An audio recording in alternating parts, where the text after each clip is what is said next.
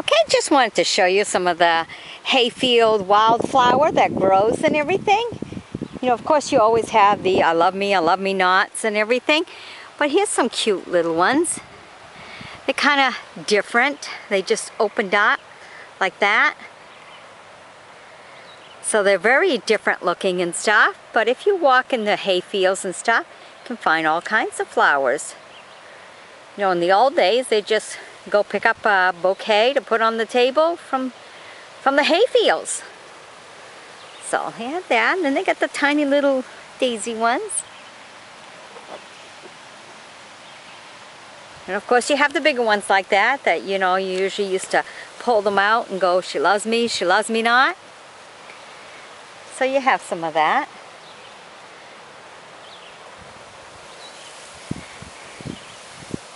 So just to show you a few of the different flowers and everything.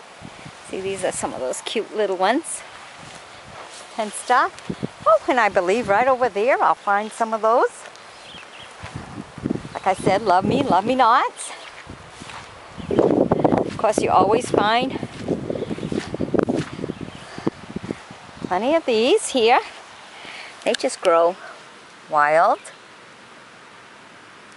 Have plenty of those to add. See, and you can add your little whites to go with it. You have just some colored ones like that to go. These end up being purple when they grow up. See, like that. It's kind of the way they grow and stuff. Then of course you have these right here. Oh, you have these cute little ones too.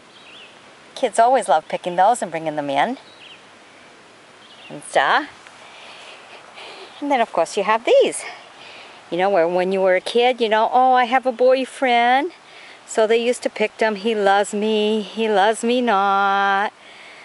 And you went all around, and then you grab these, you put them in the center of your hand, all the seeds, and then you give one blow.